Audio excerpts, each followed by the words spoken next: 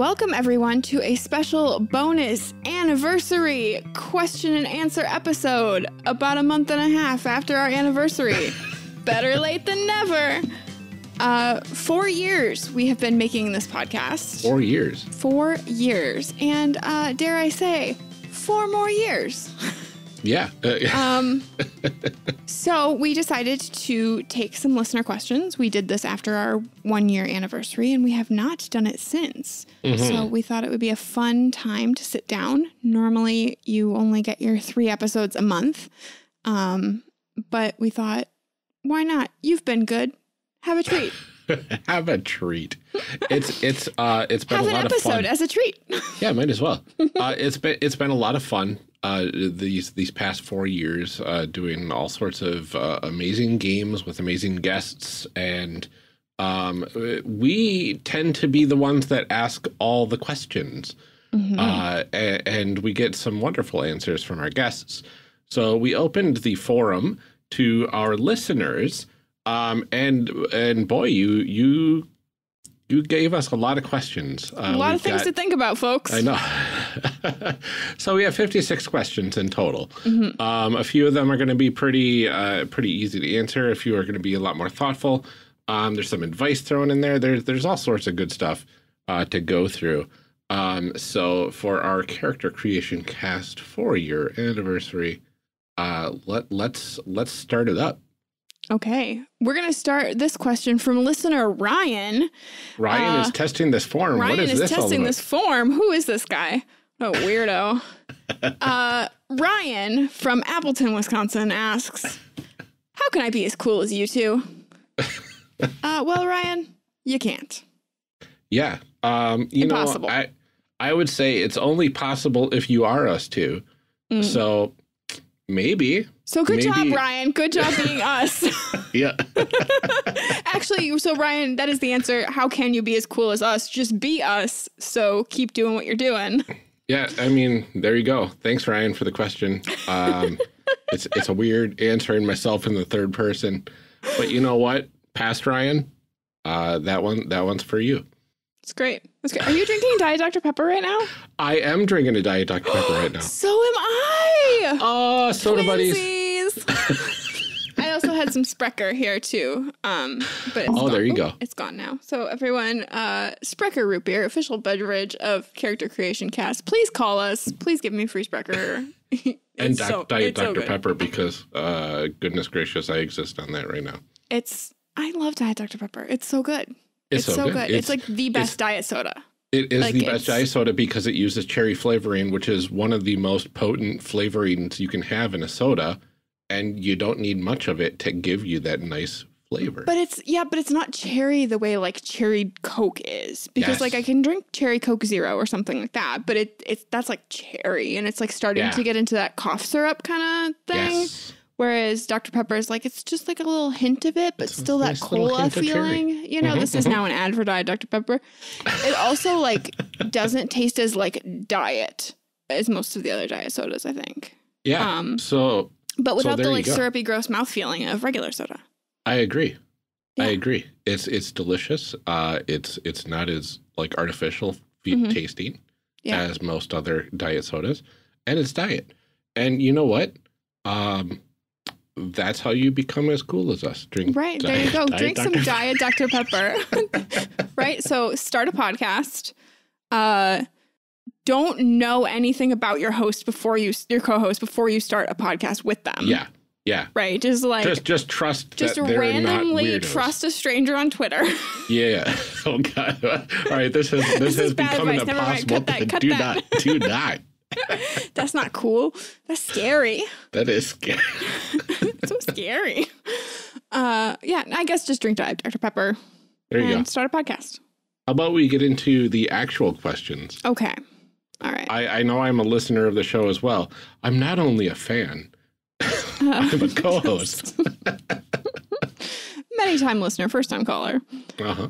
All right. So I guess we can just go back and forth with who reads these, huh? Sure. I'll do the even numbered one, or see, yours was listed as number 2, like shows up as number 2. I know. In there, fine. So it's even. So I'll do even number ones. You'll do the even rows. I'll do the odd rows. Yeah. Sounds good. All right. Our first real question came in from Kevin. And Kevin asked if you could gain magical powers, but only if you played a year-long campaign of the worst game showcased on the show, would you do it? Have to play 1 4-hour game every week for a year. Wow, that sounds amazing, actually. Bonus, what power would you gain if it had to be based on that game system? Wow. Mm-hmm. Okay, so worst game that we've covered. So I made a note on this question, and I wrote, they would have to be pretty great magical powers for me to consider playing Marvel superheroes every single week, or the people I was playing with would have to be like fantastic. It would have to be like the kind of people that make playing a game like that okay. I mean, honestly, it doesn't stipulate that they have to be people that you don't get along with. Right. That's what I'm saying. So like really, I feel like I can tolerate a lot of things in the name of that like fellowship kind of fun, right? Yeah. Which when we did that episode, you determined was one of your top kinds anyway, that like that's a lot of what you're there for. Absolutely. I'm not as high on that scale. But I definitely, you know, for a chance to hang out with my friends, I'm willing to put up with a lot. I mean, honestly, especially if I get magical powers too, honestly. Yeah, seriously. Like that's a pretty good trade-off. This is a really good deal, honestly. Okay, so if you can tell amazing stories in Dungeons and Dragons, which doesn't have a mechanical system to tell amazing stories in it. Right. You can do that in Marvel superheroes from 1984/86. Right. I would be 100% okay with making a wacky character in Marvel superheroes and like, you know, playing the heck out of it and like hamming up the drama and, you know, doing all that sort of fun stuff. And maybe I would even throw in betrayals for you, Amelia. Wow. For me? Just for you. Wow. A little light backstabbing. A little light backstabbing. It's fine. But yeah, doing that for a whole year, that'd be fine. What sort of magical powers? I mean, goodness, you're talking about literally any superpower in the world. That's hard to wrap my head around because like. But it says if it has to be based on the game system you played. Yes. Right. So like in my head, I'm thinking right now, like Marvel superheroes is fresh in my mind and it's top on my list. But like that doesn't really help answer what kind of magical powers it would be, unless it was the power to like be really good at math, maybe. Like if I could be like a number genius. Oh, yeah, it would be hyper intelligence, right? I mean, maybe, but like with numbers, because like you can be hyper intelligent in a lot of different ways. I mean, that's fair too. Yeah. Goodness. So yeah, I mean, I think if it was the superpower to be good at math, but then like also I wouldn't hate that game as much if I was good at math.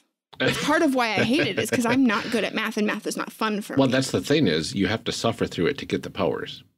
Oh, okay. So like it won't be until the end of the year. Yeah, exactly. Okay.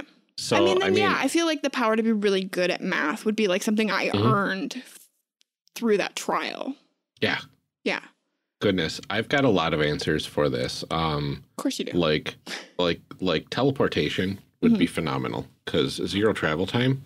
Right. Well, like I can think of lots of magical powers I would love to have, but are they based on the game? Yeah, I mean. Well, I mean, technically in Marvel superheroes you could have anything, but that feels like cheating. It kind of does, but it's within the spirit of the question, right? I guess. Okay.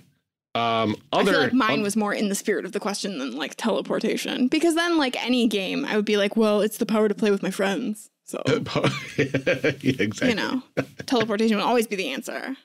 That's fair. That's fair. Okay, something a little bit more nuanced. I don't know if I could do like the whole I don't know. I would almost have to do like a magical transformation sequence, like shape changing, I guess, or whatever it's whatever I rolled up weirdly would be really interesting. Just because then I could be like the ultimate cosplayer. Yeah. That'd be fun. You just like have like a magical form, like a alternate form. or something, however you want to. Yeah, with built-in super costume. I don't know. Yeah. But you don't have any superpowers except changing into that costume. You're like your power is to shift into that costume, but then like once you're in it, it's like, crap, what now? What happens? That's true. That's true. I guess it would take a little bit more thought then to figure out what sort of magical power I would need to obtain. I guess. I'm guessing there's more magical girl questions later on, though, so maybe we can come back to that. Probably. I'll save it for that. I'm sure that. I guess I would probably choose the one where you can create whatever matter you want in the world and then solve, like, scarcity and world hunger. Oh, sure. Just collapse the economy. No big. It doesn't matter. The economy wouldn't matter at that point. Everybody's accounted for. It's fine. That's right. That's true. What do I care if capitalists suffer? Not at all. Not at all. Yeah. All right. All right. So our next question is from Caleb, who says, have you ever considered doing a character build of a LARP? If no, that's okay. If yes, may I suggest mistwood.org? Have we ever considered doing a character build of a LARP? Yeah. I would say like casually. I think that's something that we've been like, oh, that might be interesting. To cover a LARP, yeah. Yeah, I think our big thing is that we are not really like in those circles, right? So a lot of the games we pick are things that we've seen pop up on our Twitter timelines or we've read for something else. I know a couple that we've covered in the last year were things that I found while I was doing my Ennies reading. A few things that we will cover after July when I'm done reading will be things that I found in my Ennies reading this year. Or, people who have approached us and said, hey, I have this game coming out. Would you be willing to cover it? Yes. So a lot of the games are kind of chosen because those are the circles that we move in and the things that we personally are interested in. So it's definitely not because we don't think LARP is cool. I think it's just, for me, it's a lack of like, I don't know where to start or like who to talk to or what to do. We know a couple people in this sphere. I know, was it Alex Roberts started in that kind of sphere. And so there's some people we could probably reach out to for that. I think it also is going to depend strongly on the LARP and like what that looks like and stuff too, because it is, because it has that live action aspect to it, which I know is more the play than the character creation in a lot of ways. But we are still an audio medium. Yeah. So if there are some kind of limits there too. I think we could probably put ourselves in the right headspace for it, though. Yeah, for sure. I think for me, it's just been more like a lack of like knowledge of like what I'm even looking at or where to look for it. It's just like, these are the things I'm all about like the bright, shiny object too. Because I've got all kinds of ADHD. And so like, it's like, ooh, look at this new thing,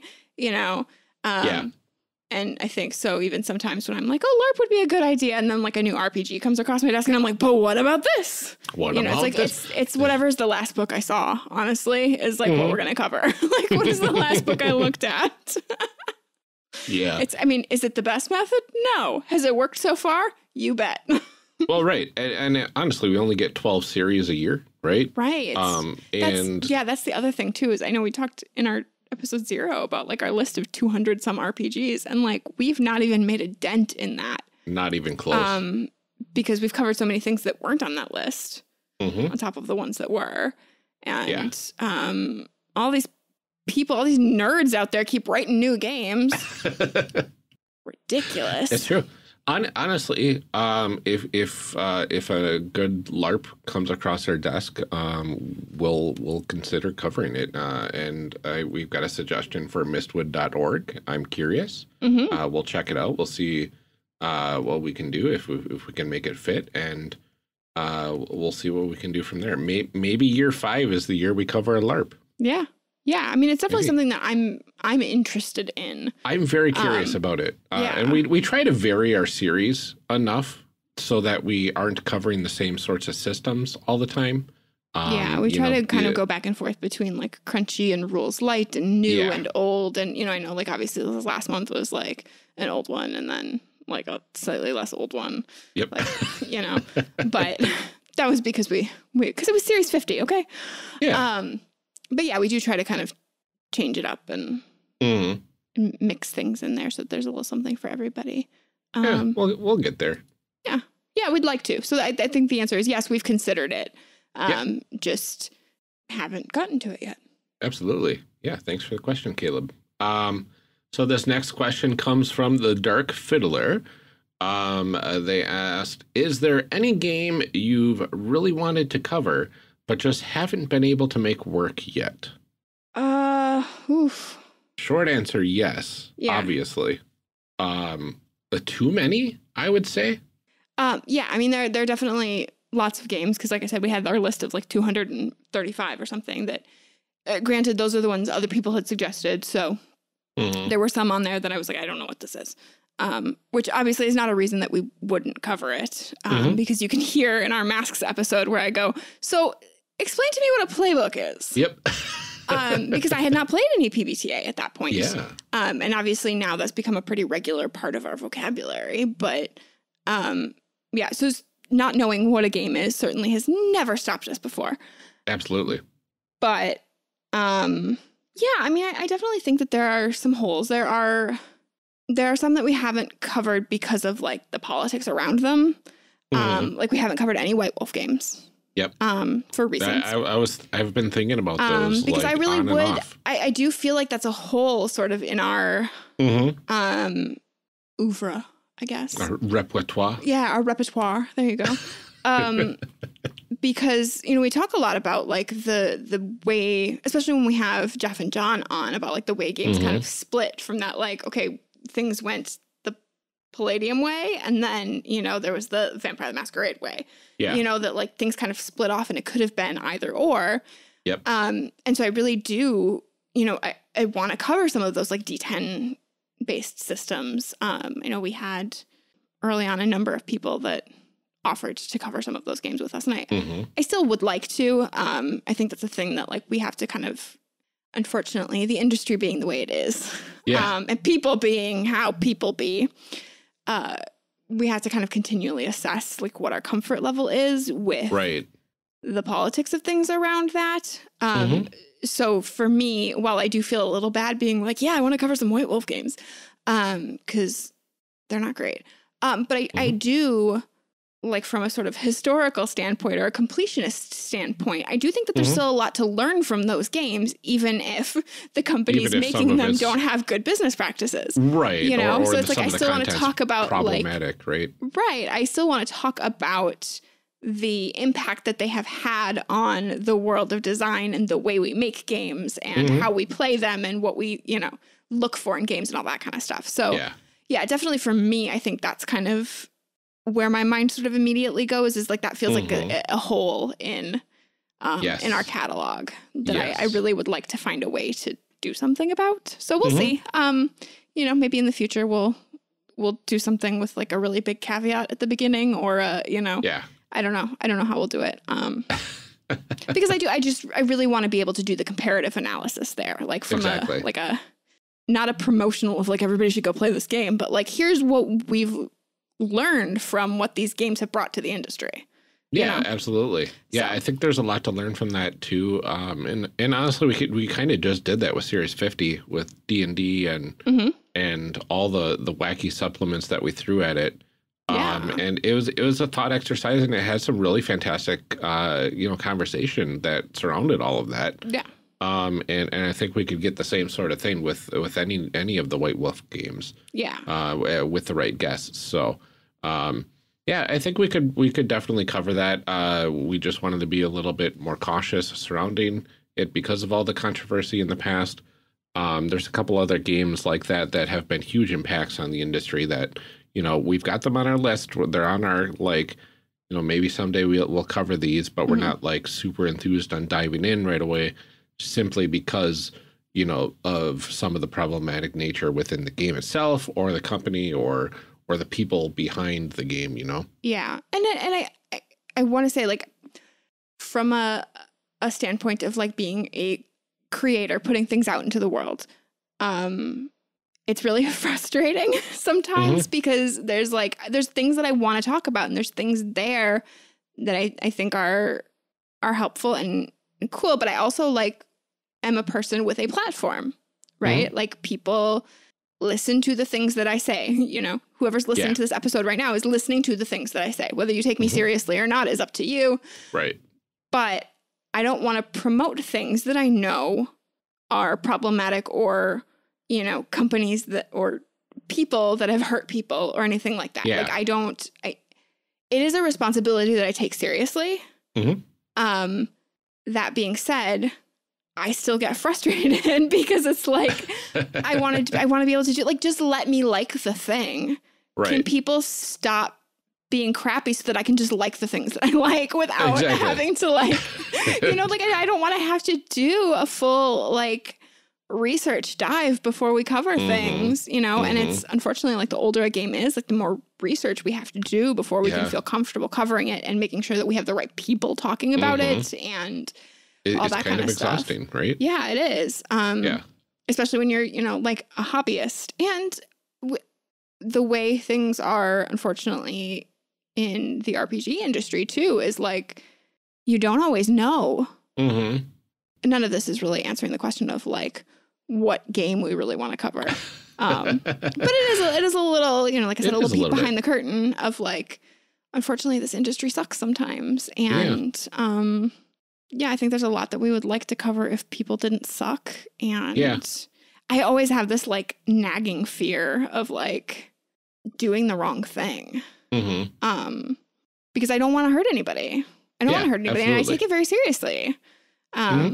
And, you know, like, I know that you're the same. You don't want to hurt anybody. And so we want to make sure that our decisions are sound. But unfortunately, this industry just, like, makes it really hard because so much stuff is word of mouth. And it does. You know. And honestly, pretty much any fandom is going to be kind of that way, right? Like, if you're doing a podcast that has guests on it, you're going to run into that every now and then. Right. And we just try our best. We do our due diligence as much as we can. Yeah. And, you know, if something slips through the cracks, we'll fix it from there. Yeah. I mean, like, I definitely, you know, like, don't want to be like, okay, we're, like, totally afraid to do anything ever. And, like, you know, because it's not that. But I do think it's something that we don't just, like, take casually, that it's not like, well, we'll have somebody on. And if it turns out bad, it turns out bad. You know, it's like, no, like, we try, and we want to feature games that are good and help people. And absolutely. Whoo, boy, is that sometimes hard with those older ones. But I mean, Jeff and John make it easy, so. They do, because they're very quick to be like, here's why it's bad. And like, great. Awesome. Absolutely. And it's fun to look at games that way. It is. It is. So, I mean, that's part of my answer to this question. Yeah, sorry, I took up like a lot of time with that.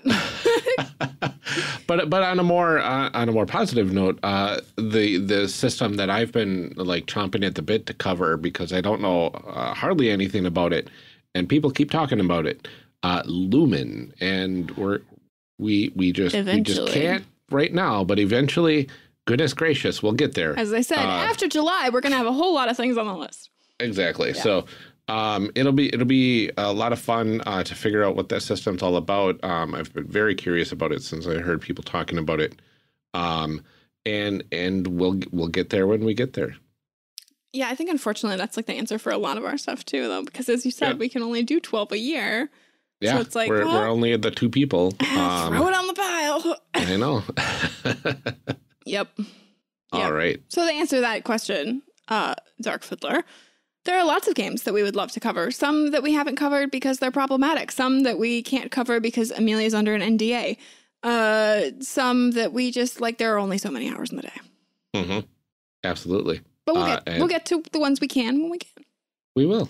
And it'll be fun. Stay tuned. We hope you enjoy. Yeah. So now you have to keep listening is really the answer to that question. Yes. Like, listen along and find out.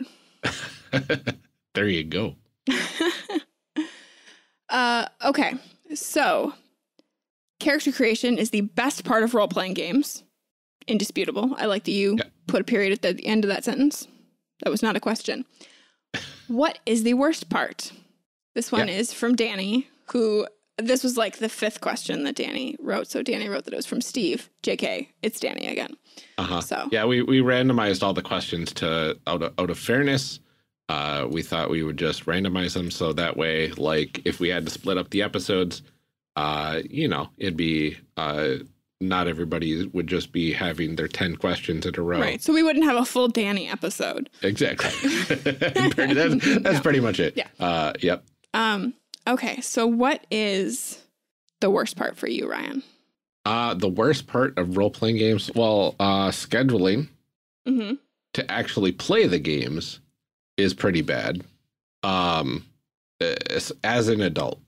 As an adult with a family, scheduling is a nightmare. Yeah.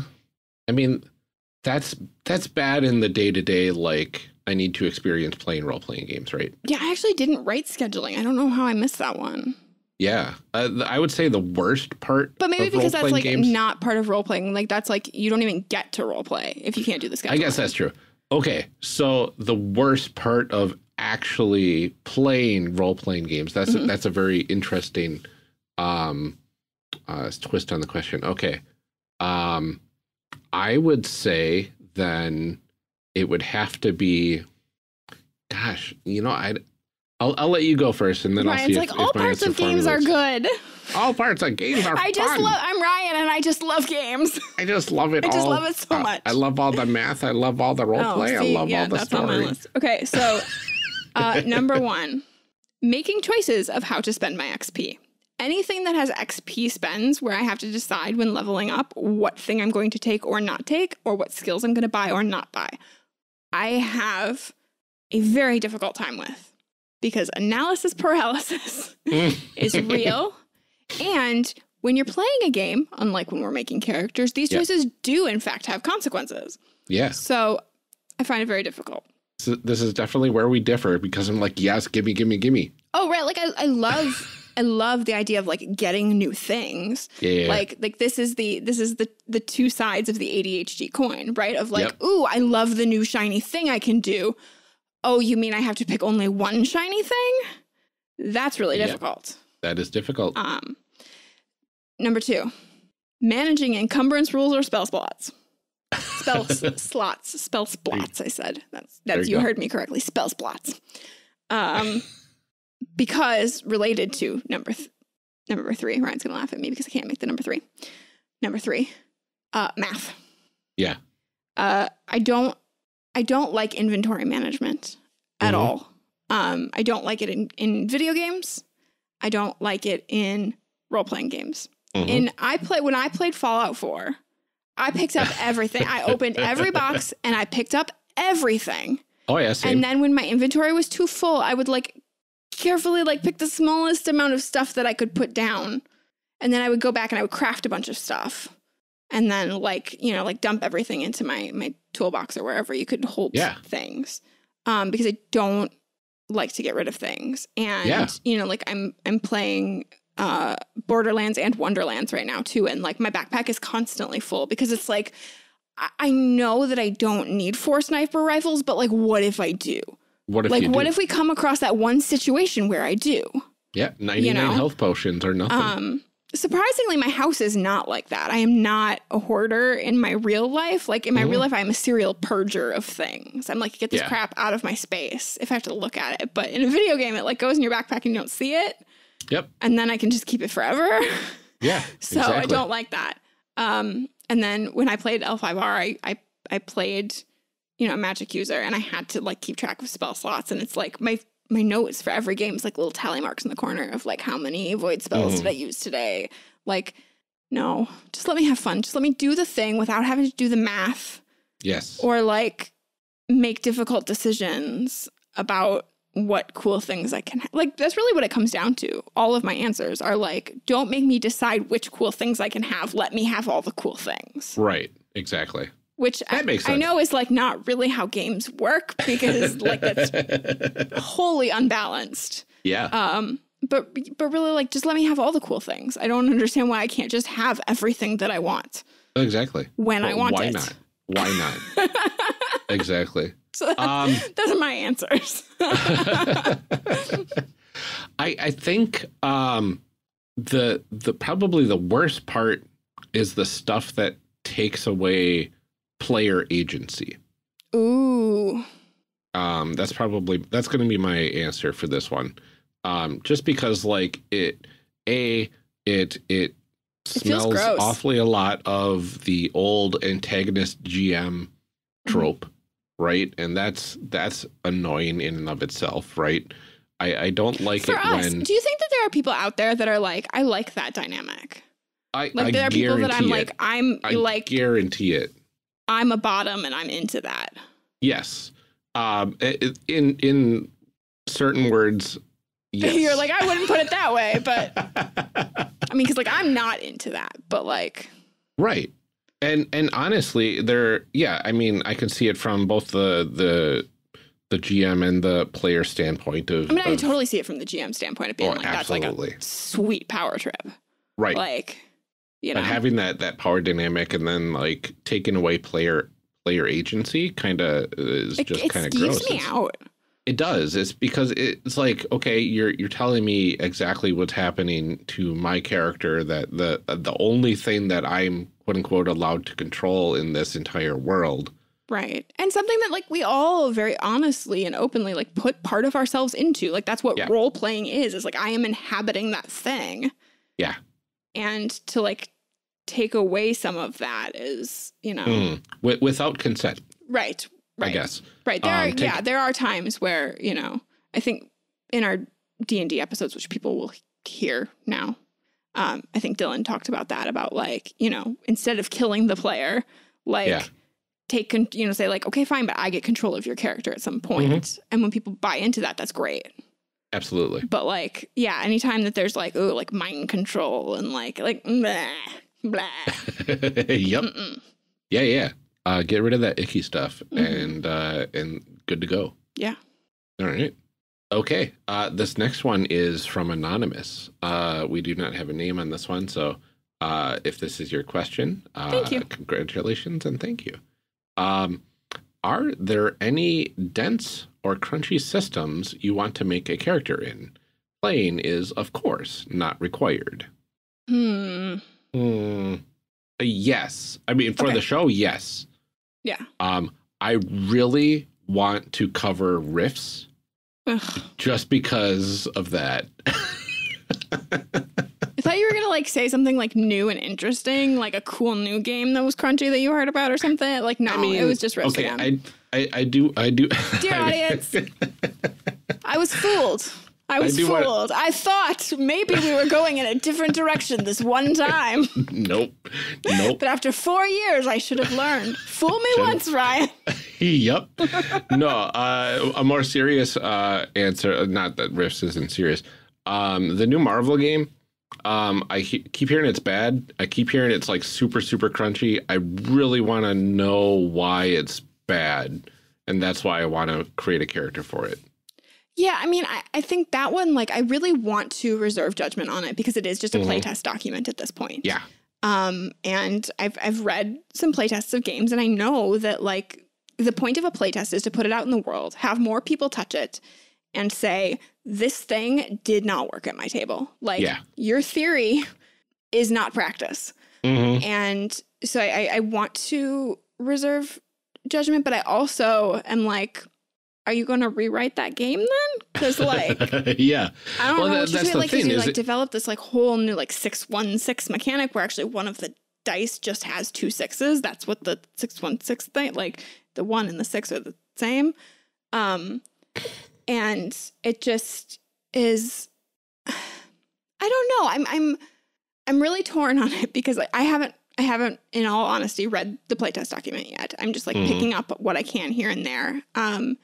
And I think it's, I don't know if it's trying to walk this line, but it is walking this line between like, hey, you loved Marvel games? Hey, you like games? Yeah. Because those crowds are not the same necessarily. Right. Right. You know, like the D&D crowd is not the same people that are like playing Marvel superheroes all the time. And it feels like it's trying to bridge that gap between like, you remember really super crunchy Marvel. Here's also Marvel. And people who are like, oh, you love games? Look, we made a Marvel one of those.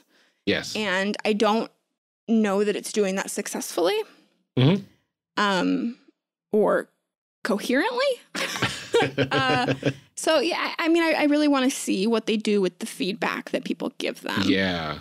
Because it feels very unfinished. I mean, it's playtest. It's playtest. Yeah. if they can treat it like a playtest and actually take to heart the suggestions and fixes that people are suggesting and actually fix the issues with the system for the full release, I'm 100% for that. I mean, even if that requires revamping the entire mechanical system for Look, we completely reanimated Sonic in that first movie. We can rewrite again. Exactly. Get rid of those teeth. It's fine. That's what, you know what? Hey, everyone out there who is writing a playtest document, if you get some feedback and you don't love it, just remember, you too can take away the teeth. Exactly.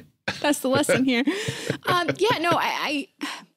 want to think that, you know, like, again, that's what a playtest is for, right? That's why you do it, because otherwise they just like put it out and be like, ta-da.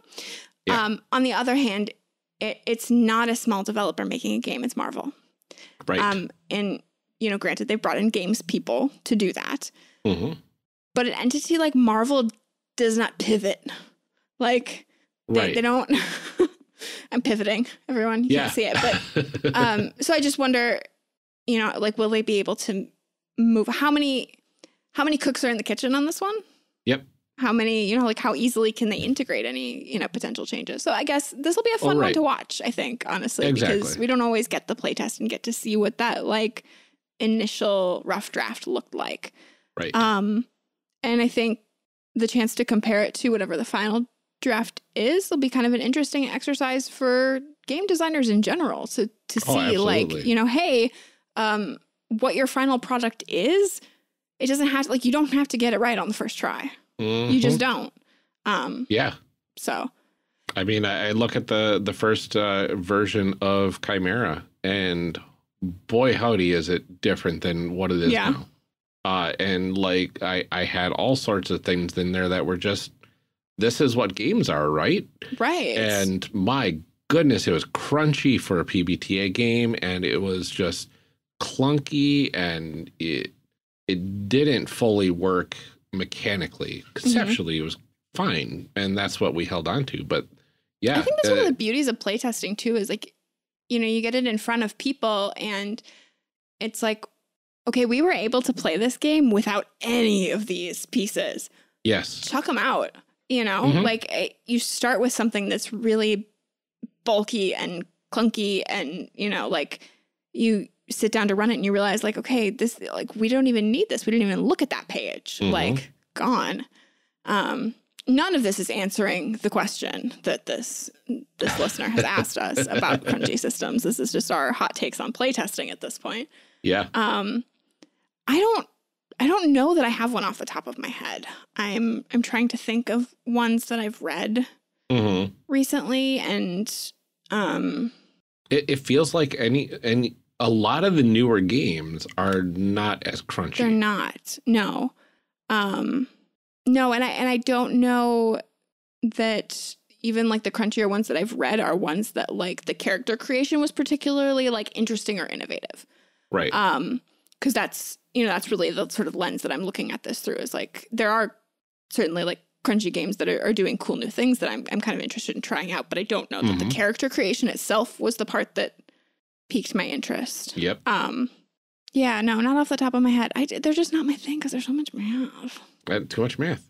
See previous question. Too many choices. Too many, you know, it's... Yep. There's a time and a place, and it's over there, far from me. Exactly. Yeah. Unless you get superpowers with hyper math powers. Right, right. Unless I play that year-long Marvel game.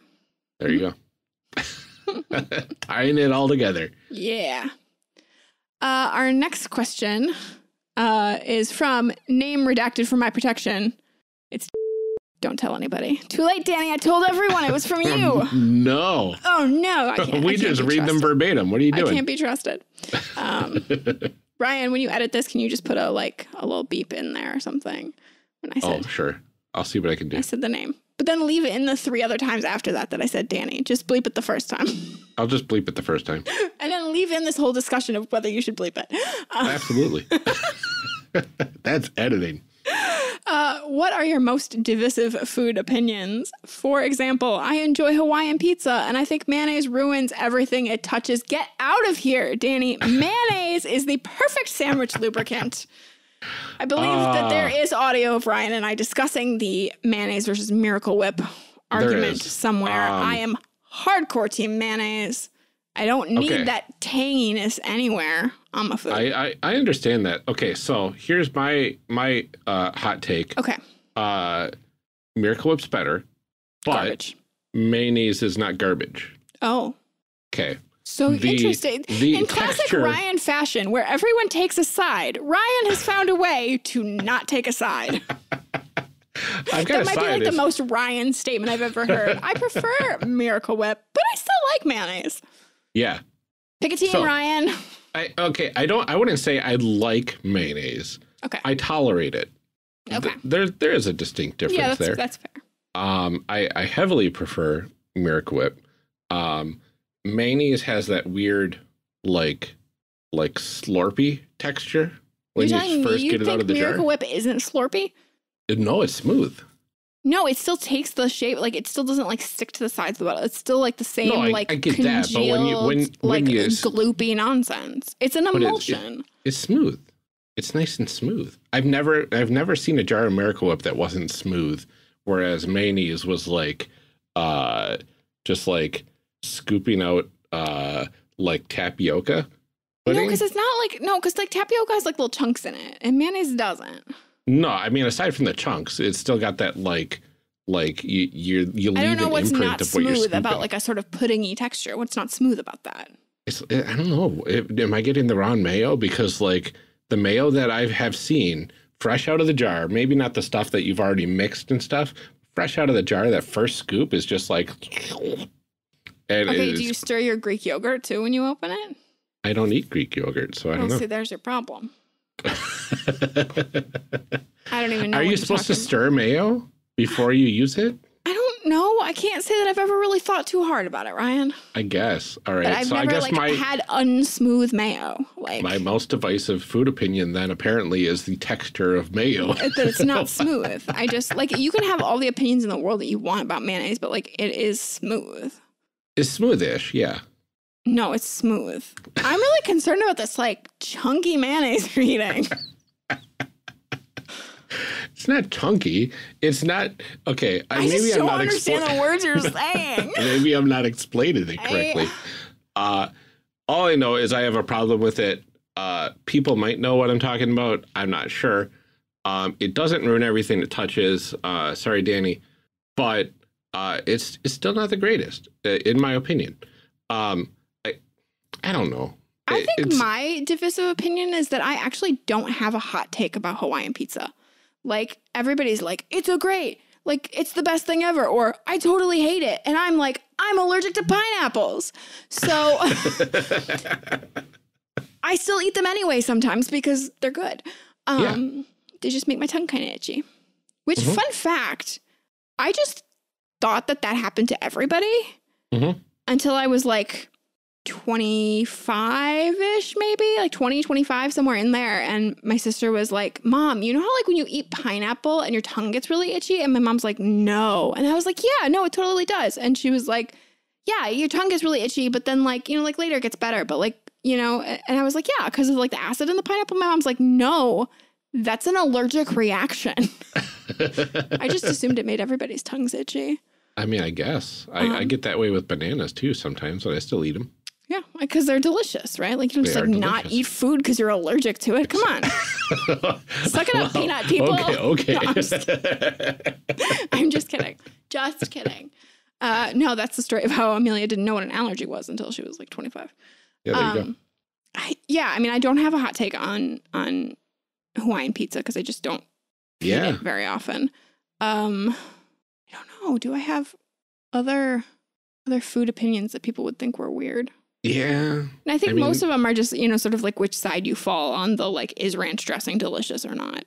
Right. That's another. You know, like, do you like right? Coke or Pepsi? Or do you like, I think most of mine are kind of like that. Like, oh, I don't like eggs. You don't like eggs? I don't like eggs. Like any way, shape, or form of eggs? Hard-boiled eggs are okay.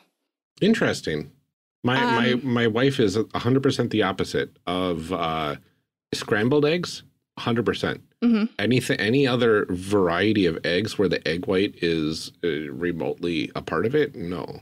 Yeah. See, I won't just like eat a hard-boiled egg. Like if it's in a salad or something, that's fine. And I like deviled eggs. Oh, okay. Otherwise, this is going to sound really dumb considering I just said I liked hard-boiled eggs, but like it's too rubbery. Okay. I can understand that. Because it's a different kind. Like it's like soft, but like liquidy, but like not. But like, it's just, I have sensory processing issues. And so like food texture is a thing for me. Like I don't eat bananas because I just can't like the banana texture. In a smoothie, totally fine. But yeah, I just eggs, same with because everybody's like, well, what if you get them like over easy or eggs Benedict and I'm like, don't even try it. Don't put them on the plate. Just don't. All right, there you go. Just don't. I mean, you don't like eggs unless they're occasionally an omelet will be okay because there's enough other stuff in there to distract from the eggs. That makes sense. Then it's just like a weird egg tortilla. Yeah. Plus eggs baked in things. Like it's it's not like in a cake or something. Like it's a problem. That's along the same lines. If there's enough other stuff piled in there to not notice the eggs, then I can handle it. Yeah. There you go. Yeah. Just like a salad. Okay, that makes sense. Yeah. I feel like I'm getting to know you a little better. Yeah. Yeah. Also, cilantro is the devil. Okay, moving on. No, that's another one of those though, right? That like it's like you're 50-50. Like, do you like Miracle Whip or mayonnaise, chocolate, vanilla? Cilantro is soap or it's amazing. I think it's amazing. I love it. Yeah. And my ex-husband and my children fall into that group of people that think it tastes like soap. And so I never get to have it in anything. Unless I just I sprinkle it like on my tacos after I make everything because you have to at that point. Eleanor won't eat it. Yeah. We just got a cilantro plant, and my kids like cilantro. My wife likes cilantro, so like we've got this whole thing, and I feel really bummed for people that like it tastes like soap because that one isn't like just like an opinion, like it is a genetic that like it just doesn't taste right to you, and it's a bummer because it's like, oh, if it tasted to you like it tastes to me, it's really delicious. Yeah, like it's really good, but I get that it doesn't taste that way to you. And it's not a preference thing. It's anything it touches becomes cilantro. Like no matter what amount you have in there, you get a little piece of cilantro with a bite, and the whole bite is cilantro. Yeah. So it's not one of those that's easily hidden. I think. Yeah. Like that's strong. My food hot take. All right. Probably the most important question next. Yeah, the one that you've all been waiting for. Absolutely. Of course, this one is from Jude. What system would it be easiest to make a Ninja Turtle in? I'm going to go ahead and say the Ninja Turtle supplement for Riffs. Yeah, well, I mean, it's its own RPG series. Well, it's that system, right? It's the Palladium TMNT, Teenage Mutant Ninja Turtles and Other Strangenesses, I believe is the full title. Okay, well, but here's the question, right? Is like, he doesn't ask like which system is like best or like meant to make a Ninja Turtle. Which is the easiest. So actually, now that I'm thinking about that, is it the easiest? Is it the easiest? Maybe because you're just randomly rolling, right? You've got the martial arts, right? And you've got the mutant animals built into the system, right? So you just pick your turtle, you pick how much of the animalistic form you want for your character, and then you pick the abilities and stuff, and there you go. You give them like the martial arts hand-to-hand combat abilities, and it practically writes itself at that point. Hold on, I'm gonna grab 2 books off my shelf here and just look at them real quick. Oh, sure. Yeah, because Teenage Mutant Ninja Turtles is out of print. Palladium lost the rights, I believe, to it.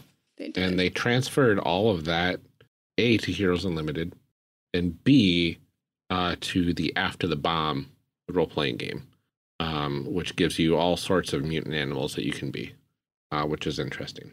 Very curious what game you're looking at. I am looking at, currently, a game called Mutants in the Now. Oh, interesting. It is a new game, which I have not finished reading yet to know like what kind of system and stuff it uses. But it is specifically for recreating retro modern mutant animal role-playing game. Oh, very cool. And looking at the character creation section, just briefly, dear listeners, I have not finished reading the whole book yet. It does look like this would be much easier than any Palladium game. So I'm going to go ahead and say this game by JK Games, Mutants in the Now. And I've read like good things about it. Yeah. So honestly, Masks would be a very easy game to make the Teenage Mutant Ninja Turtles in. A, teenagers baked into the system. Yeah. B, superheroes, which is what the Teenage Mutant Ninja Turtles are. And C, you have like full control over what your characters look like. Yeah. So it's like, you could just say, yeah, I'm a mutant turtle, and one of my powers is ninja, or whatever that means. Yeah. And you can flavor them however you want. It's PBTA. That might be the easiest, since I know nothing about the game you're looking at. This one does have random tables for like deciding what kind of animal you're going to be. Oh, that's nice. And then some optional ones if you want to like flavor it a little bit. There you go.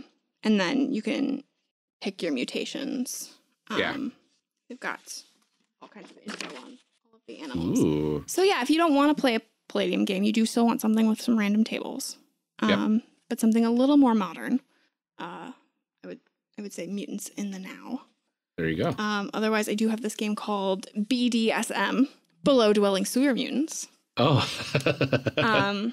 Which is it's a zine style game. This one is a little more grim, a little more emphasis on the mutation part of the mutant. Not so much the like crime fighting friendship part. Okay. So, interesting. Those are some other options if you wanted to. And I'm sure there are plenty of other games to play mutants in, but I appreciate your professionalism with answering this question. Yes. Yeah. So take that, Jude. You thought that you could troll me, but the answer is we can name at least 3 to 4. You could probably do it in Sentinels too, honestly, if you wanted to. Oh, yeah.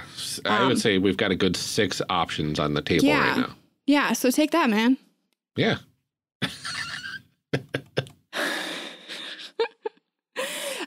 Okay. What is the best or most unique thing you've ever seen in an RPG book or PDF? And what is the worst? Oh, man. This is from Daryl. From Daryl. Yes. Sorry, Daryl. My mind was wandering already to what cool things I've seen in books. Yeah. I've read so many books. Yeah, you've got a very unique perspective on this sort of question that I'm sure a lot of it's jumbled together at this point. Yeah, our listeners can't see the pile behind me of books. That's this year's physical submissions. Gosh. Best or most unique? Interesting. I'm gonna have to really I'd say probably the worst. Man, I don't know. Gosh. Even that's not the worst. I'm thinking the rolling table in the back of Marvel superheroes. Yeah, I mean, so like this is one of those times where it's like define worst, right? Are we talking about like worst like mechanics? Why like this is stupid? Or are we talking worst like this is like a really bad thing? Right. Because definitely I've read some books that have some like really bad things in them. Oh yeah. I would say so like, just let's not touch those. Like those things that are like actively problematic. I've seen a lot, and I'm not gonna like list which ones are the worst. Right. Like just bad mechanics and stuff. Yeah, it's hard to say. And I think for me, it's a lot of times where like I read a game and I think that like the designers are really well intentioned and probably had like a really good idea. But for me, the worst thing is when I can't follow how you got from A to B. Yeah. Because I just want to be like, take me on the journey with you. Like, because it'll be like, okay, step 1, do this. And then step 4, it's like with the 5 tokens that you've set out in front of you. I'm like, wait, we have tokens now? Where did those come from? Like, so for me, it's just really like, you know, and there's a balance to be had between like, you know, okay, like open the jar of peanut butter with your right hand, hold the knife and put the knife into the jar. You know, like I don't, like I'm not a child. But sometimes I'm like, wait, where did this card come from? Like, what how did that get on the table? What are we doing? You know? Yeah. So for me, that's that's always the worst because I get frustrated and I like reread the same thing 6 times. And I'm like, am I stupid? Did you miss something? Do other people understand this? Right. And it's, yeah, for me, that's the worst because it's not bad. It's not actively bad. And it's like, there probably are people that this isn't a problem for. It's just that like, ugh, like the rest of your game is good. I just don't understand how to play it. Right. Like, I think you're onto something, but I'm not there with you. Oh, I get that. Absolutely. Oh, what about one of the best things or most unique things? Yeah, I'm really trying to like. There's a lot, right? I mean, my answer for this would be the mechanics of Starcrossed, like directly giving you those feelings, real life feelings. That is probably the place where my fascination with that interaction came from. Yeah. Because it's something to this point where I've become obsessed with it. It is what I look for in good game design. It is why I'm so insistent that you can't run everything in 5e. Yeah. Because your mechanics should reinforce how you want a game to feel. Like doing the thing should make you feel a way.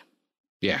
And I think that is the game where that really cemented that interaction for me. That was like, you can do, like, they really do connect. Because before that, I hadn't felt that connection. So actually, I'm going to say, in answer to this question, it is a game that is not out yet. It is. I think we're gonna do a spotlight episode on it. Our friend Father Ben, who's been on the show, in our Romance and Games Evolution cast, and then we were over on his Holy Happy Hour Batman stream, is writing a game called Broken. It is about when relationships end. Okay. And one of the mechanics in there is that you grab objects, and as part of the ending of scenes and the breakdown of this relationship, you physically break these objects. Oh boy. And like, I had to stop reading it. He'd send me a copy to read ahead of time, like before the Kickstarter that I think they're going to do like later this summer. And I had to stop reading and like take a minute and be like, holy crap, you're onto something. Like the way that the tower creates tension in Dread and in Starcrossed, it has this very visceral feeling of like, this thing is ruined and we cannot put it back together. Yeah. It has this feeling of like sort of the rage and the sadness associated with breaking something, with something falling apart. As you go through the stages of this relationship, and it's like involves defining characteristics about the other person of like, this is how I used to see you and this is how I see you now. And it just, I mean, like, it hit me in the gut in a way that, like, I read a lot of games. I read a lot of games. And it's often very hard to sort of grasp what that interaction looks like without playing it or without talking it through with the designer saying, like, this was the intention of the thing. Right. That game was a gut punch, especially as somebody who's gone through a divorce, which, which is part of the reason that he sent it to me to look at, was because, like, it's like, I want your opinion as somebody who's been through this. Yeah. So I would say when that comes out on Kickstarter in like July or August, or when we put out our spotlight episode, please listen to that. Like, I'm getting like teary-eyed just talking about it, but it just, well, you got me excited. Unfortunately, it's one that, like, it does require like some physical components, though granted, I think the other person, because I think you each pick a certain number, I'd have to read it again. You could maybe potentially do it in different places. Or, there are a couple different ways to play it, but the idea of just like physically breaking objects and like, destroying something that you can't undo. Just really, yeah, no kidding. Oh, yeah. Yeah. So I think that's my answer. I think my answer is a game that none of you have seen yet, but I promise. Oh boy. Yeah. If you love a gut punch, stay tuned. Yeah.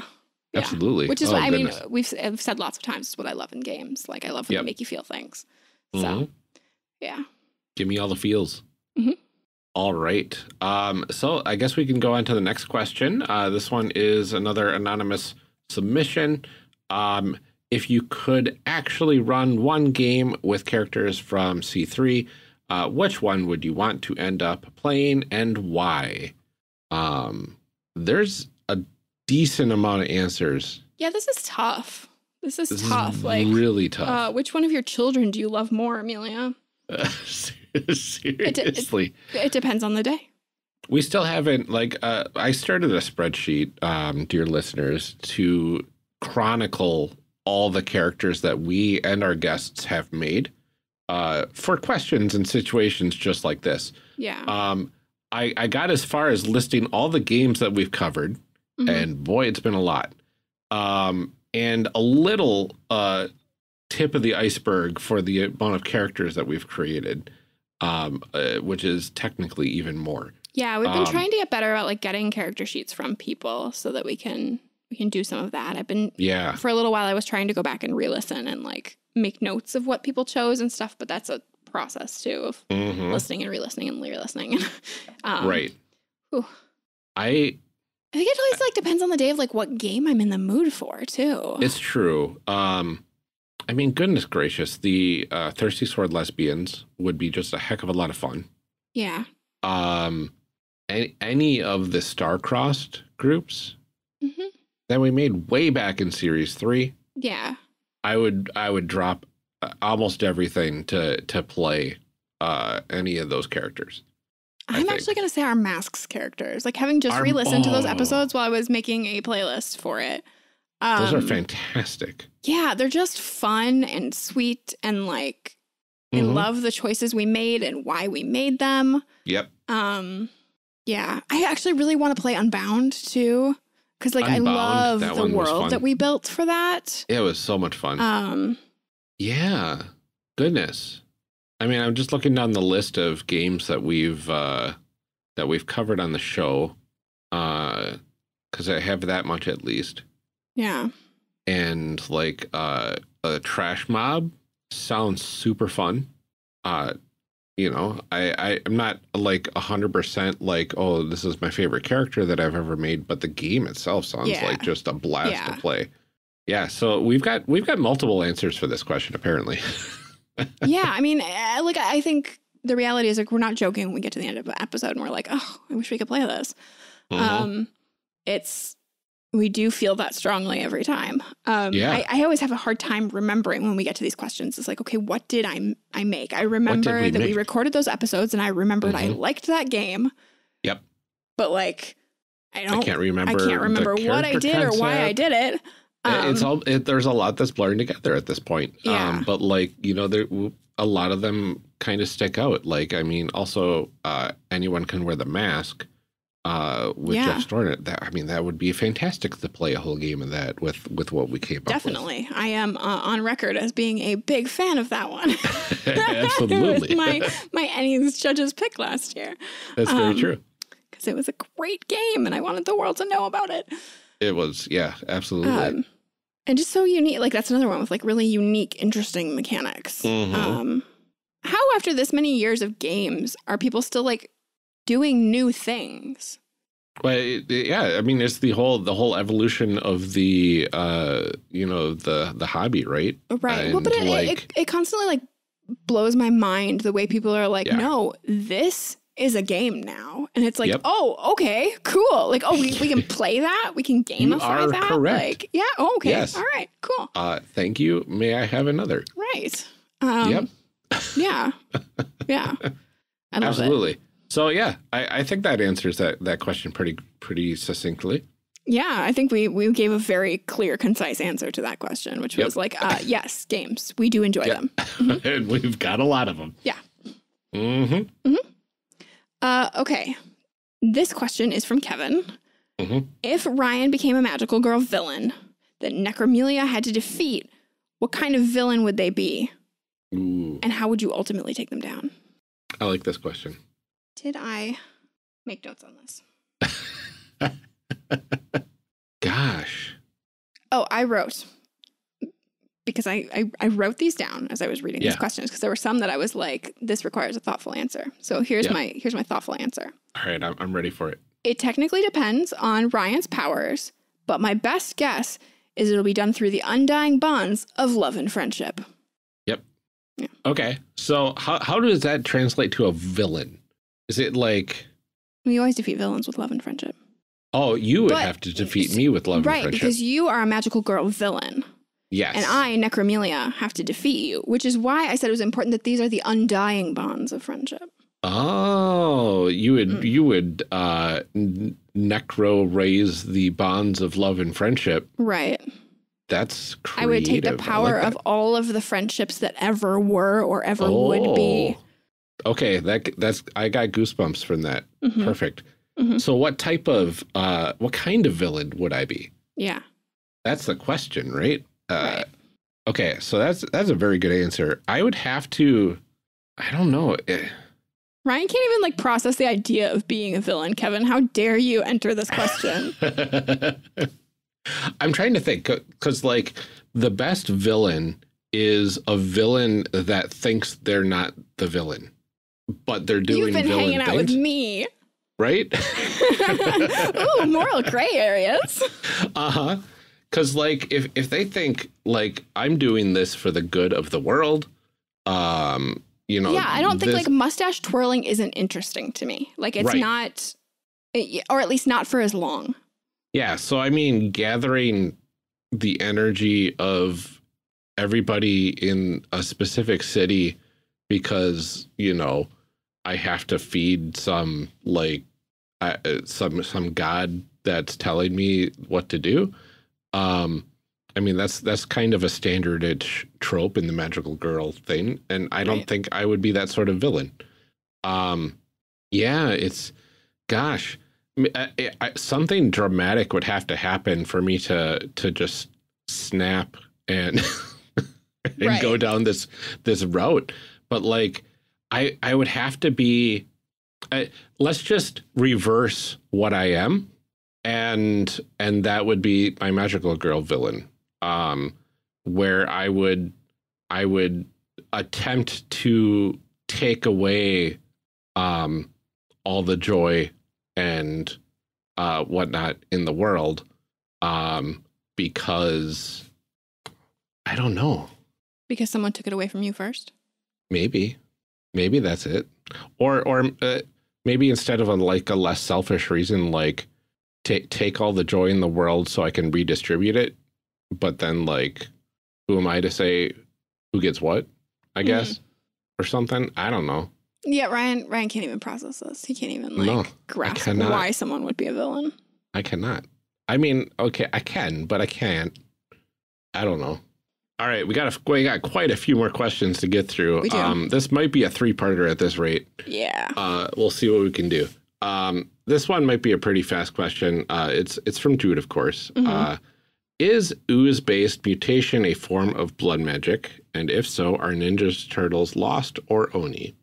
It is not blood magic. No, I would say no. Because it doesn't, like, no, it's not. Your blood doesn't mutate you. It doesn't. Right. It mutates the blood. It does not.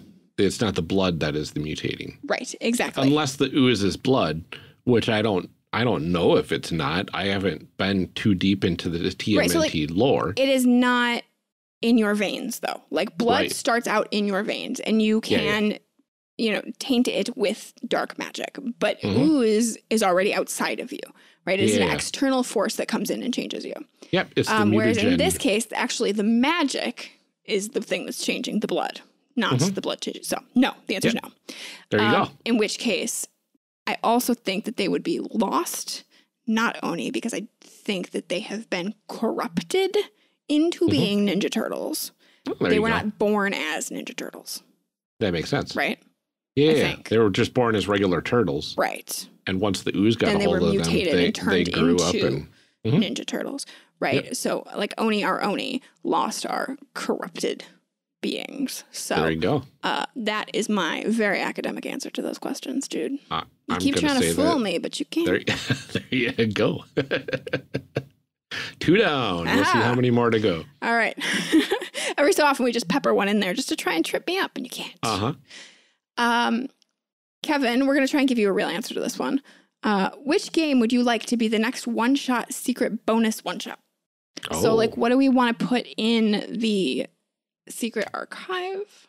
I think that's what this question's asking. Yeah. Do we have a list? I know, like, I've made like a little folder of like one-page games. We've got a bunch of one-page games. It's hard to do like the micro games, just because we have to find one that has a robust enough character creation. Yeah. Which in a one-page game is a little bit tough sometimes. It is tough. I did just release my own game, a new game to the world.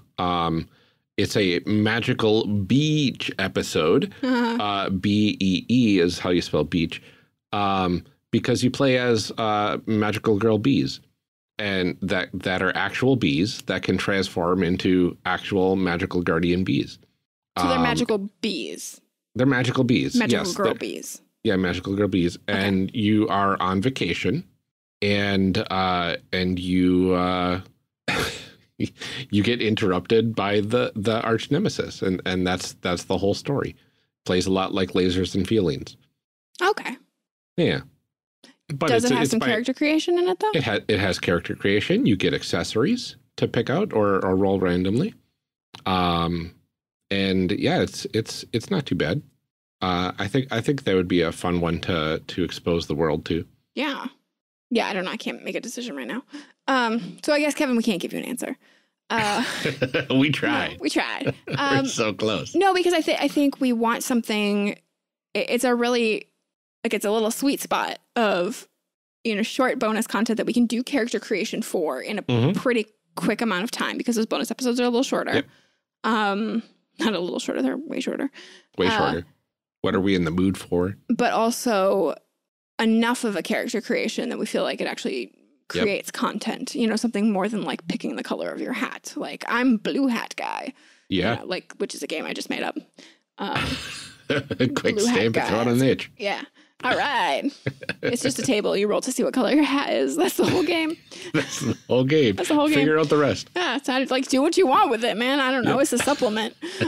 For any game. It's system neutral. $1. My God. I'm going to make an itch that's just Amelia makes stupid tables. And it's just going to be like, roll on this table to find out what kind of shoes you have on today. It's loafers. You honestly could make some actual money off of that. I could. Believe it or not. The power. Anyway. So, Kevin, we don't have an answer to your question. It's fine. Yeah. No, we don't have a one shot that we want. So is the answer no? Was it a yes or no yes question? And no, maybe. I mean, if we're gonna, what is it? Probably. So it's just which game? Which game would you use? I thought it was like, is there a game that you want? And the answer would be no. Which game? I don't know. Yeah, we'll figure it out. But if you have a fun like little one-page short game that you think that we should try out, let us know. Yeah. Especially if we could get some actual play in there for the bonus, that'd be nice. Yeah, if we could do another Sims 4 esports. Exactly. I was trying to give it all my best, and that was the best I could do. That's great. That's fine. 4 out of 5 Doctors Millipede recommend. Exactly. Sims 4 esports. T-shirts in your store now. All right, next question. This one is from Anonymous. What is your favorite genre to create characters in, and why? Romance. Okay. Because, or at least genres where, or games that have romance as like a subplot or a sub-mechanic of sorts. If it's not the main draw of the story, there's like at least a decent amount in there.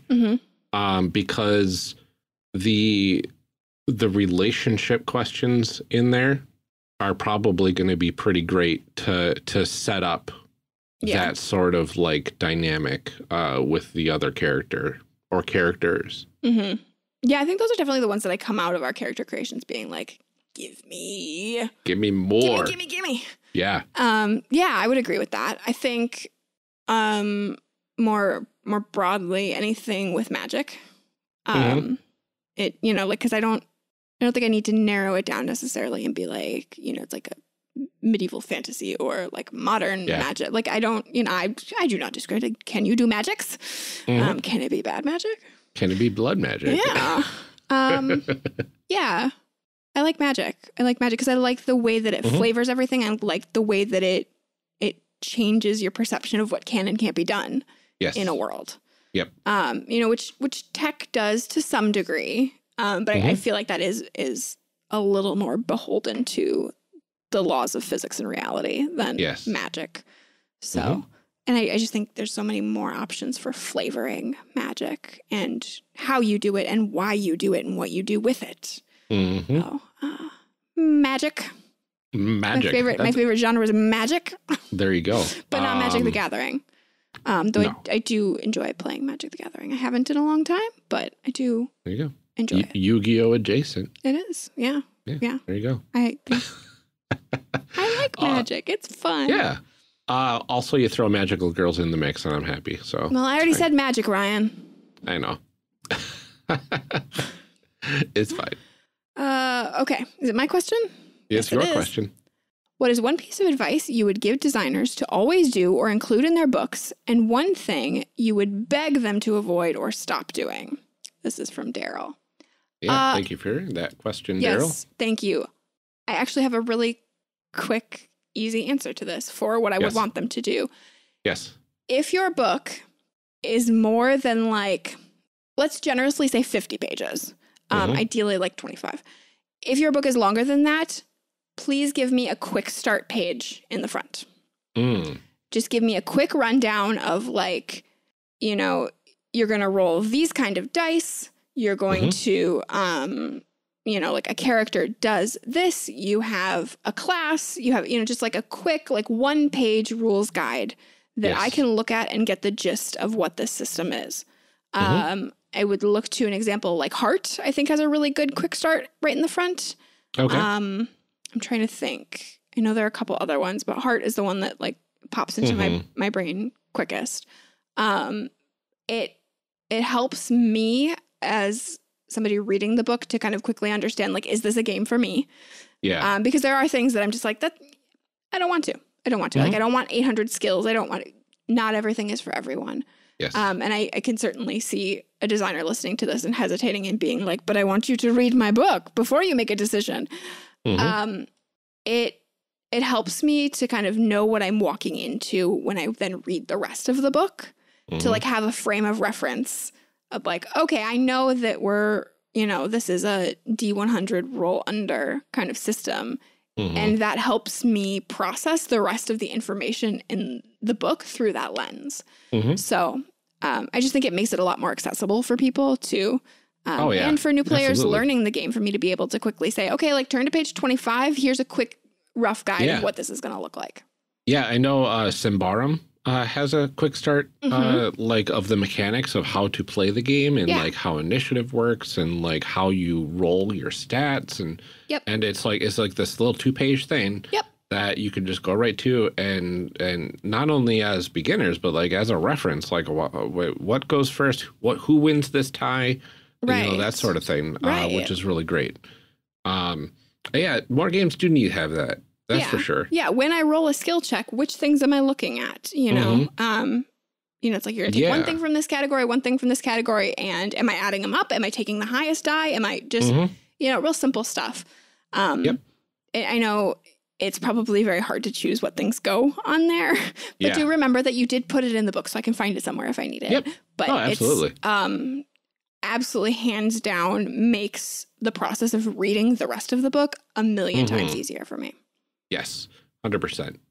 My answer for always include, no matter the size of the game, safety tools, at the very least, the mention of safety tools and where to find tools. If not, you know, full blown, this is a safety tool I recommend for this game. Here's why, here's how you use it. Here's the situations you'd use it in. Yeah, a lot of books that I'm reading now have that. Yeah. They have, like, I would say the vast majority of the ones that I've read for Ennies this year. Yeah. That, you know, like, other than, like, the zines. And even some of those still have it. And the majority of them, you know, link to, like, the RPG Safety Toolkit or the X card or something like that. A lot of them don't have, like, a full rundown of everything, because I think I personally am okay with that, because I think that choosing the right safety tool for your table is just as important as choosing the right game for your table.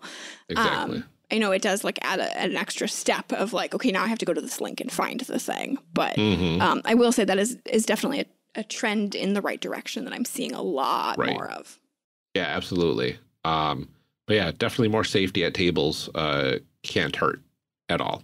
Index. So, please put an index in the back of your book. Would be nice. And if you're doing a PDF, please bookmark the crap out of that puppy. Bookmarked. If you could, that would be so helpful. No, just do it. Not if you could. I mean, I know it is a process. Yeah. It is. I know it's time consuming and annoying, for sure. But it's not hard. Right. Like, it doesn't require, like, special software or anything like that. You know, you can. You just need the knowledge of how to do it. Right. And that'll take a little bit of Googling, and finding the answer. And I'm sure it's pretty widely available on how to do things like that. Yeah. Definitely makes it easier. Yeah, absolutely. Things to not include. I mean, aside from the standards of, like, you know. Yeah, aside from the gross colonialism stuff. and racism and, you know. Right. What, for at least mechanics-wise, maybe, what would you beg designers to stop including in their books? I don't know, because I feel like there's definitely stuff in there that, like, I am, like, annoyed by. Like, I still have, like, this nagging annoyance of what is a role-playing game? But I understand why it's in there, because, you know, the number of people we've had on our show that are like, I picked up this D&D book and I didn't know what it was. So, like, I get it. There are people out there that, like, stumble on these books and are like, huh? So that's fine. I can just skip that section. Yeah. You know, I think if that's how I feel about most of the stuff that I'm like, why is this in here? It's like, oh, just skip it.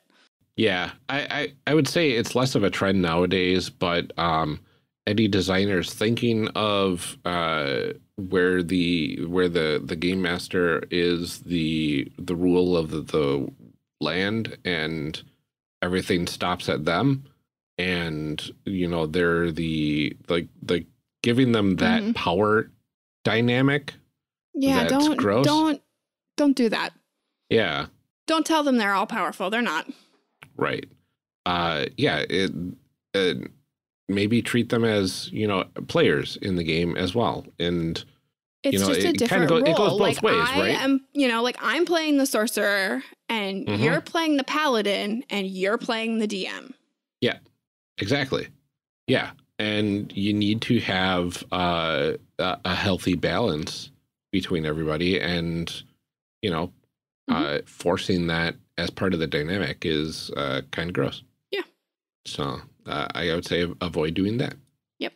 There you go. All right. Next question. This is from Derek D. Derek asked, let's see, what is the worst book or movie that has provided you game and or character ideas? Huh. Yeah, this is a tough one.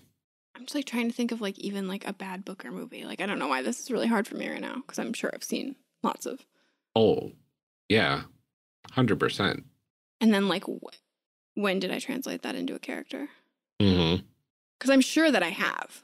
This is a really hard question. I'm sure I've probably used something for, like, dirge in the back of my brain. Right. But, like, where would that have come from, right? I mean, I just leaned into the Western tropes. And there's probably a lot of bad Western movies. I haven't, like, fully seen a Western movie. Like, ever? Personally. Like, ever? Like, from front to finish? From start to finish? Are you serious? I mean, aside from, like, maybe, like Tombstone or The Magnificent Seven, like more of the modern ones, I guess. If you could call, what's that one that was really bad with the spider robot? I think it was Will Smith. Oh, Wild Wild West. Yeah. See, I just like when you say like Westerns, I think like the classic, like John Wayne. Yeah, like, that's what I'm thinking. The classic Westerns I have not seen anything of because it never really interested me. I know there's a lot going on in that sentence. There's a lot to unpack there. Sorry, you're talking to someone whose grandparent had a John Wayne room in their house. Right. Like he had an entire room devoted to John Wayne. And his collection of John Wayne movies. Oh, wow. And my grandpa was like a huge fan of Westerns. So like that's how I grew up is like, you know, I mean, granted, my mom's family's from Texas and you know, so that makes sense. It's not like really like the classic like Midwestern. No. You know, gunslingers. Yep. That's for deer hunting. Yeah, I don't know. I'm sorry, Derek. I don't think I have a really good answer for this question. I'm sure that there are. I think in a lot of cases, it's more like broad tropes from things as opposed to like specific characters or something like that. I think there have been plenty of times where we've probably talked about it, even like you know, random traits or something that we've pulled from somewhere. But I can't. Yeah. And it's very subjective too. Like I have most certainly pulled character ideas from the Wheel of Time, and whether or not that series is quote unquote the worst, or whatever, is very subjective. I personally love it. I know it's problematic in a lot of places, but I did create a character from that I based off of the main character of those books because I love those books. And back then, I needed a character, and I was like, I'll base it off of this person from the books because why not? I mean, my goodness, if we're going to talk about that, then, like, we've covered L5R on the show, and I have read L5R books, and they are problematic. Like, I have read the novels. Like, there you go. So. And have you created any characters in L5R that had any sort of, like, inspiration from any of those? Like, there you go. Yes, for sure. Yeah. For sure. Well, we found it. We did it. We got there, Derek. We got there. Exactly. Mm-hmm. All right. Okay. The next question also does not have a name. It's anonymous. If Ryan and Amelia were adventurers or explorers, what would be your classes, equipment, and pets/familiars/crew? Oh, fun. Okay, so I think the first thing we need to establish here in this scenario is what kind of adventure/exploration are we doing? Are we talking like Indiana Jones? Are we talking like standard D&D group? Like where do you want to go? Like I would say, because it very much sounds like this is coming from a D&D space, right? Yeah. Because you're using terms like classes, right? And familiars, that sort of stuff. So maybe that sort of thing. But I would say we could get a little creative with it. You know, if you want to pull from different genres, that's fine. Honestly, I'm all for genre blending. So. Okay, so let's just for the sake of like answering this question at some point, let's say we're talking classic fantasy adventure. Yeah. What would your class be? See, most people would probably say paladin, just because, you know, goody do-gooder of goodness, right? Right, for sure. I don't think it would be paladin though. No. Because you're beholden to the whims of your deity. Yes.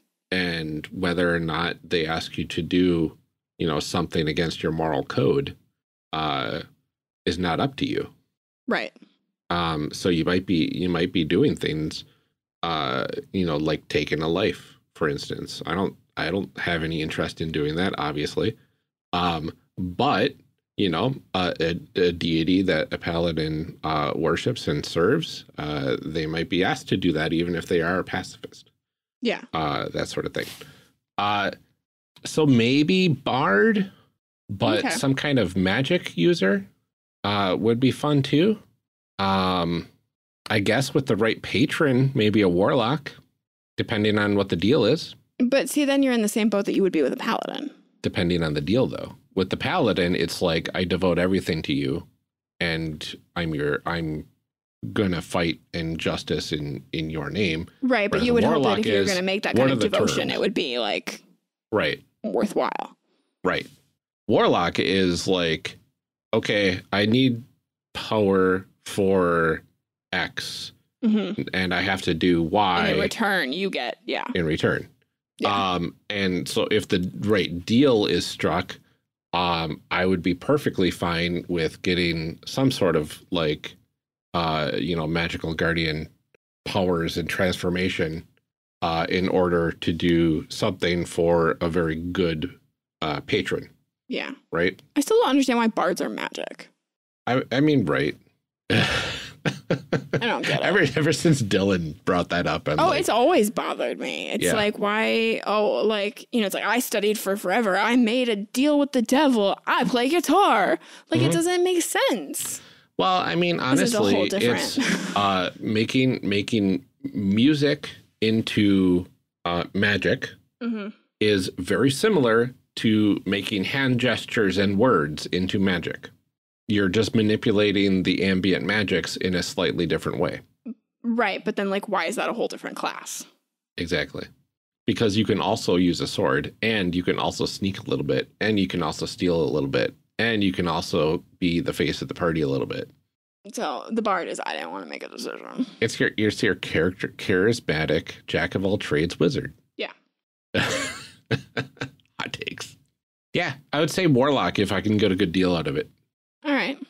I think I would be a wizard. Yeah. I think I don't see myself as like, I don't think highly enough of myself to think that I have like some sort of like innate power within me to like be a sorcerer. Right. I don't think that, but I am also a big old nerd. So I'm comfortable with that. Yeah. And I'm comfortable being the kind of person that like, whoops, found a scroll. Yep. I'm cool with that. Exactly. Yeah. I would absolutely have a magical companion.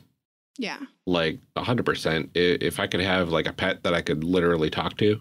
For sure. And have conversations with, that would be phenomenal. Yeah, I would love to do that in real life right now. To be like, Peggy, why are you barking out of nowhere? Yeah, exactly. Because she's definitely doing that right now. Yeah. I think she was upset because she thought I was going to say something else for my familiar, but it would be a golden doodle. And yeah. And I would have this is my emotional support familiar. Right. Exactly. And I would have an adorable kitty. Nate asked me the other day if he could have an emotional support Pokemon. And I was like, I assume that's what all Pokemon are. Yeah, pretty much. Why else would you have them? Uh-huh. Yeah. Do you think you can be allergic to familiars? Like to other people's familiars? Oh, I would hope because they're magical, definitely. like you can't, right? Unless they magically don't have dander. If that's a property of familiars, I guess. I mean, that would be cool, right? Like, why? I mean, that would be cool. I don't know. If you can make your pet talk, why can't you also make it hypoallergenic? Right. Well, in some systems, a familiar is actually a fae turned into the form of your familiar. So it's not even. It's like a shed. Right. It's like a magical being in the form of kitty or puppy. Right. Yeah. So maybe. Do fae shed? I have no idea. I don't know. If they do, I doubt I'm allergic to it. So. Are fairy realms dusty? If so, then yes. I mean, there is fairy dust. Oh. We just unlocked it. We got there. Oh, that allergy dander is all over the place with the fae. Yep. It's just magical. It'll make you sneeze and make you fly. Yeah. Any equipment you'd pick? Cool outfit. Yeah, I mean, I'm like some like super dope robes. Like that's like the sense of, like really my equipment choices are like how cool do I look? Right. Practical stuff. Because I can like do magic, so the rest of it is how cool do I look? Yeah, no, I would have like magical items that do things like like a flashlight that never runs out of magical flashlight ability. But basically just an object that glows forever. Utility things like that, a rope that lets you climb itself. like, or like you just hold on and it pulls you up so I don't have to climb the rope. You know, I think I would have a bag of like very specific one-time use items that like the majority of the time are useless, but that one time you need it. Oh boy. Yeah. And a bag of holding for all of this. Because like just being able to store everything, like you said, the whole like, what do I get rid of? Yeah, because as we discussed, I am not about encumbered shove it in the bag of holding and you're good. As long as you don't shove a dimensional portal in there and blow up everybody around you, you're fine. Yeah. Or another bag of holding. There you go. I think that answers that one. I think so. Yeah. So that was a lot of really good questions. Thank you. Yeah. And we talked a lot about them. We did talk a lot. Honestly, I think there was a lot of good conversation to be had here. I hope some people have gotten something out of what we've done. Like, we want to not only answer your questions so you know a bit more about us, we also want to have a little bit of advice thrown in there. We want to have something to take away. We want this to be more than just a, hey, hear about Amelia and Ryan. Yes. Hour or two, I guess, at this point. Yeah. So we hope you enjoyed. Yeah, we had fun. I really appreciate some of these. I appreciate the fun questions. I appreciate questions from anyone who wasn't named Jude. Yep. Even the ones from Jude were pretty good answers. I mean, I had great answers to them. They were terrible questions. I agree. No, I really appreciate the fact that we got some really thoughtful, interesting questions. There are definitely some in there that we had to really think about. So I'm looking forward to answering more of these next time. Absolutely. So we'll be recording the next batch sometime soon. But you know what? We'll have the content out there at some point. You'll get there 2 episodes, 3 episodes, maybe even 4 episodes. Who knows? Who can say? Who can say? Not us, certainly. Not us. I'm not turning the form off. So if it happens that there's still more questions pouring in, maybe we'll save them. Maybe we'll answer them. Who knows? Only we do, and we don't. So. And we don't. Exactly. No. So thank you for listening. Thank you for submitting your questions. If we didn't get to them this episode, we will get to them at some point. We're going to keep working our way through. We just don't want to put out a 6-hour episode. So you don't want to listen to a 6-hour episode, honestly. No, exactly. But thank you, everyone, for submitting them. Thank you for listening for the last 4 years. It has been great. We could not do this without you. Absolutely. Spread the word and leave those questions if you have more. And keep making those amazing people.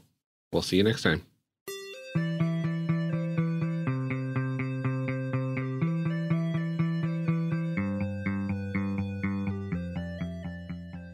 Character Creation Cast is a production of the One Shot Podcast Network and can be found online at www.charactercreationcast.com. Head to the website to get more information on our hosts, this show, and even our press kit. Character Creation Cast can also be found on Twitter at CreationCast or on our Discord server at discord.charactercreationcast.com. I'm one of your hosts, Ryan Bolter, and I can be found on Twitter at Lord Neptune or online at lordneptune.com. Our other host, Amelia Antrim, can be found on Twitter at Ginger Reckoning. Music for this episode is used with a Creative Commons license or with permission from the podcast they originated from. Further information can be found within the show notes. Our main theme music is Hero Remix by Steve Combs and is used with a Creative Commons license. This podcast is owned by us under Creative Commons. This episode was edited by Ryan Bolter. Further information for the game systems used and today's guests can be found in the show notes. If you'd like to leave us a rating or review, we have links to various review platforms out there, including Apple Podcasts, in our show notes. Also, check the show notes for links to our other projects. Thanks for joining us, and remember, we find that the best part of any role-playing game is character creation. So go out there and create some amazing people. We will see you next time.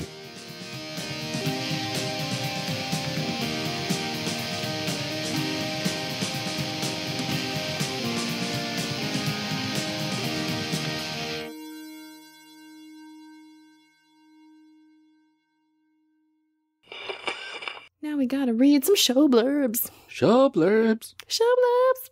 Show blurbs. Show blurbs. Character Creation Cast is hosted by the One Shot Podcast Network. If you enjoyed our show, visit oneshotpodcast.com, where you will find other great shows like One Shot. The most fun way to learn about new games is to play. On One Shot, you can discover the amazing variety in RPGs by listening to actual play. Every week, James D'Amato brings you a new episode with a talented cast of improvisers, game designers, and other notable nerds. At least once a month, One Shot features a new system exploring a wide variety of genres. The stories are self-contained, so you can jump in anywhere, and it's a great way to find your new favorite game. Discover the magic of RPGs with One Shot on your favorite podcast app.